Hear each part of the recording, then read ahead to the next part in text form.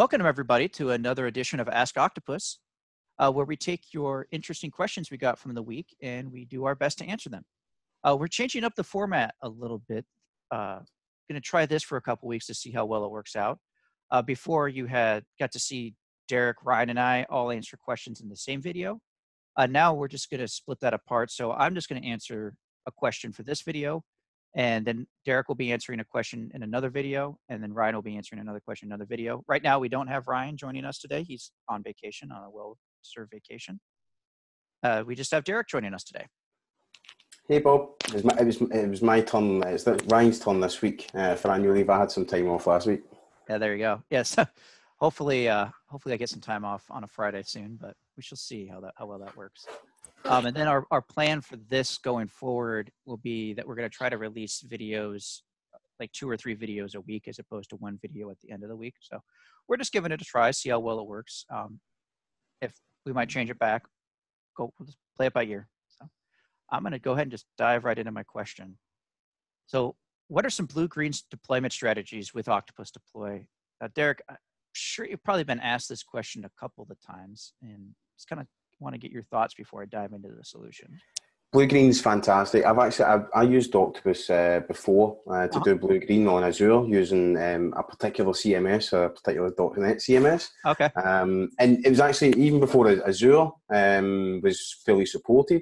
I was doing it, and even like just dropping into PowerShell, Azure PowerShell with it was running. So yeah, I've been doing it. So it's the strategy side of things.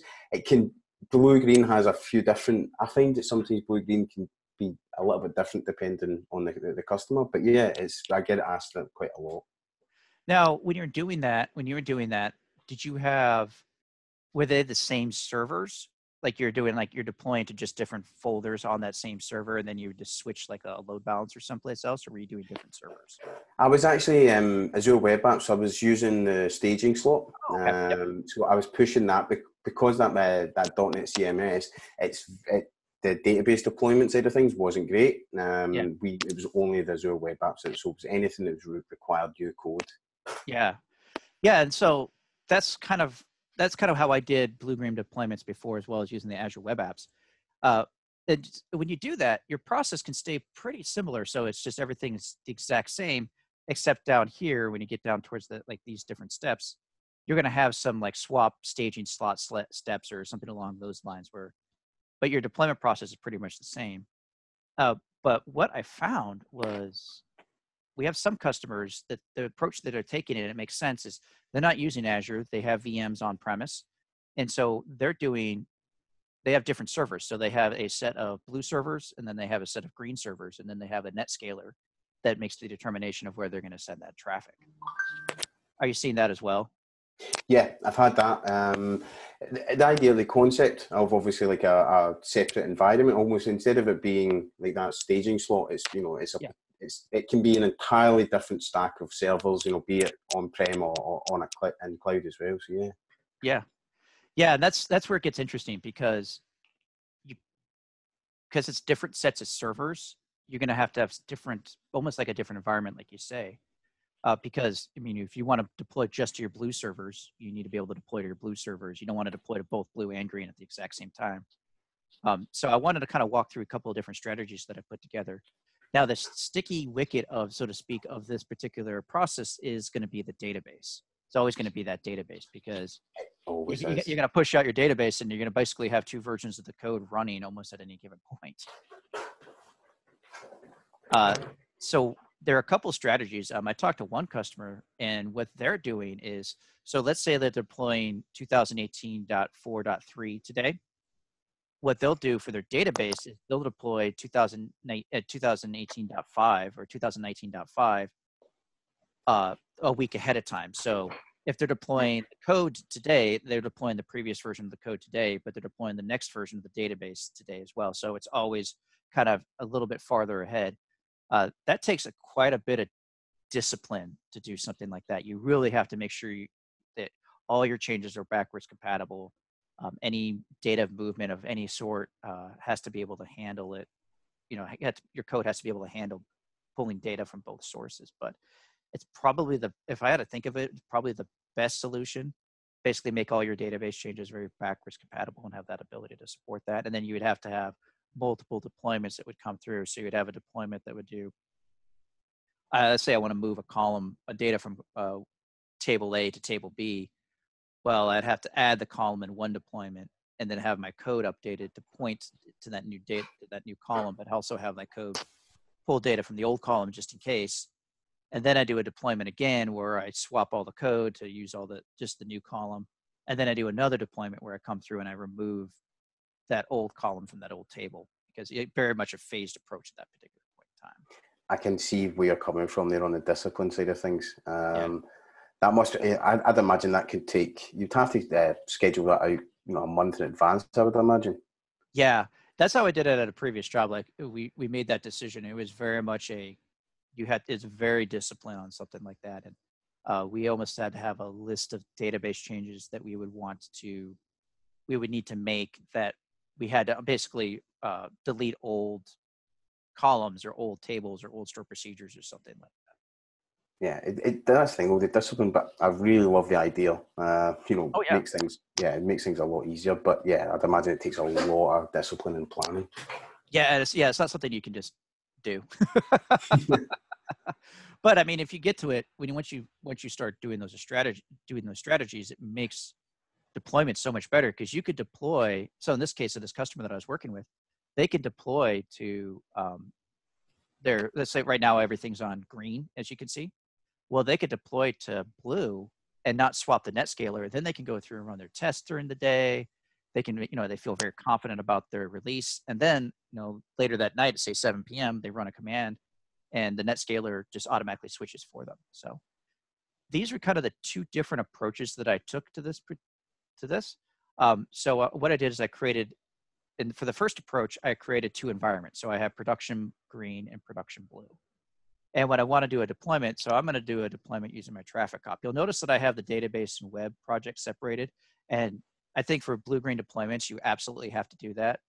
You have to have a way to stage your database changes beforehand, or have the ability to do very separate or very isolated database deployments, because your code is going to be coming in and it's going to be, you could have a different states or anything along those lines. But I created a traffic cop because I want to deploy the whole stack all at once. And so I want to deploy 4.3 to blue. So I'm just going to go ahead and do that. And I kind of like this approach over my next approach I'm going to show you, but I do want to walk you through both of them just so you can kind of see what it looks like. And I'll kind of walk you through why I'm going to say approved. Yep, proceed. Approved. And so the reason I really like this particular approach is you can see exactly what versions are in which environment very easily by quickly looking at the dashboard. And you're only going to really, if you're doing BlueGreen deployments, you're really only going to have two production environments. You're going to have production green, production blue. Now, the way that I handle it for the database, I don't have a green database and I don't have a blue database. I just have the database. And what I did is I have a couple of different variables that I set up. I'm just using library sets. So, traffic cop doesn't have that. Let's go to the library. Variable sets.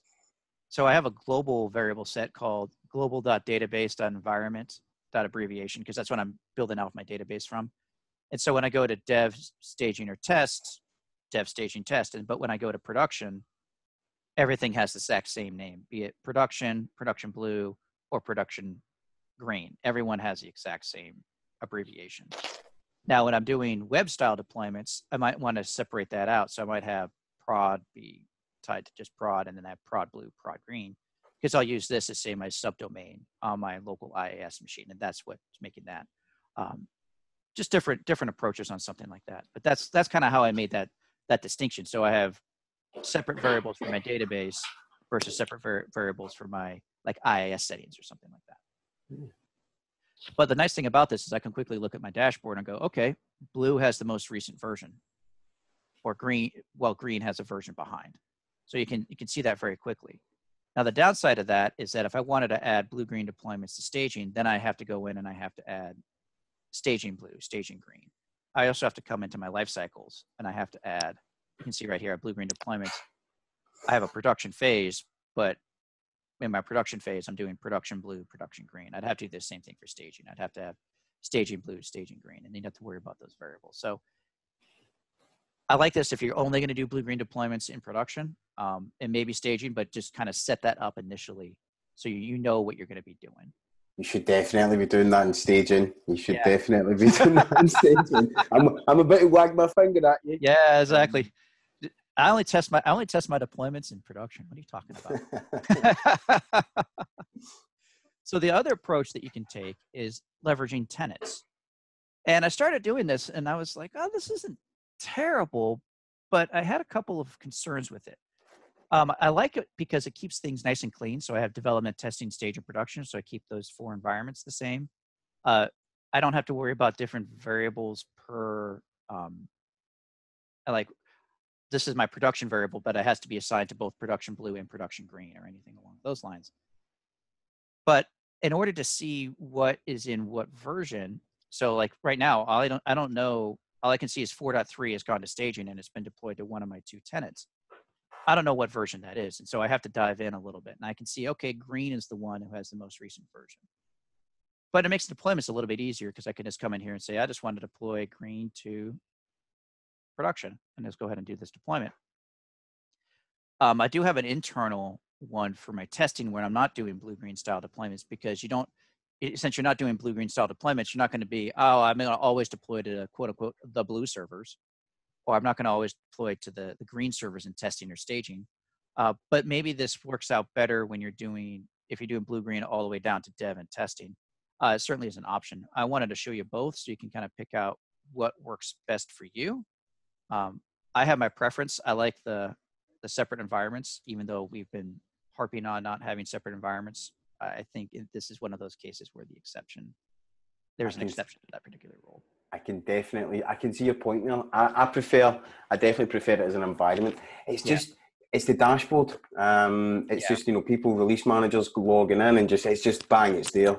So I can definitely see that this being a good strategy, but I definitely prefer it as the environments. Yeah. And I think because we have I think it works out great because it's a very limited number of environments. Like if you were creating an environment per tenant, or you had a bunch of different environments, like this is for customer A, customer B, that's where multi-tenancy really shines. Even data centers, if you're doing multi-data centers, I would still recommend instead of doing a environment per data center, I would still use multi-tenancy. And the big reason for that is that allows you to scale up and have multiple data centers at that particular point in time. So you can say, all I'm going to be in is US and Australia. And now I'm in the future, I'm going to be US, Australia, then US, Australia, Africa, then US, Australia, Asia. You have to worry about a bunch of those different things. And so that's where multi-tenancy allows you to scale that out. In this particular case, you're only going to have 2 environments in production. That's a pretty much guarantee at that point. It's a really nice setup. It's a nice strategy. To be honest, I'd never actually thought about blue-green as a multi-tenant approach. I wanted to see what that looked like and see what pain points that would be before trying to recommend that to somebody. Yeah, and it's strange talking about multi-tenancy with Ryan not being on the webinar, on the Ask Octopus. I missed out on one of them. All right, so that was just a brief overview of some blue-green strategies with Octopus Deploy. If you have any interesting questions you want to send our way, please go ahead and submit it to us at hello@octopus.com/askoctopus, or email us, or you can join us on Slack. Thank you very much. Thank you, Derek, for joining me today. And next week, we should hopefully have Ryan back. Thanks, Bob.